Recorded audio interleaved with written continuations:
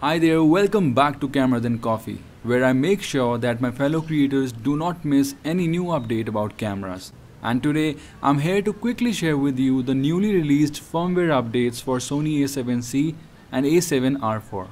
By the way, do consider subscribing if you find these kind of information helpful. It will help me too. Cool, let's jump in right away.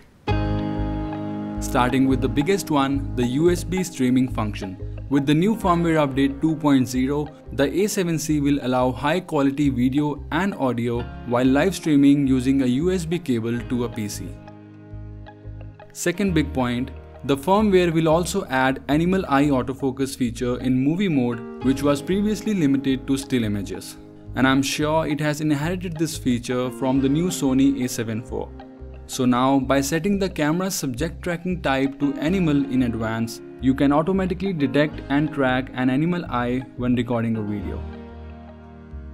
And the third point in this firmware update will improve the operational stability and overall performance of the camera, which also goes for Sony A7R4 in the new firmware update 1.10. And by operational stability, they generally mean fixing some of the minor bugs, resulting into no lagging anymore and improvement of speed.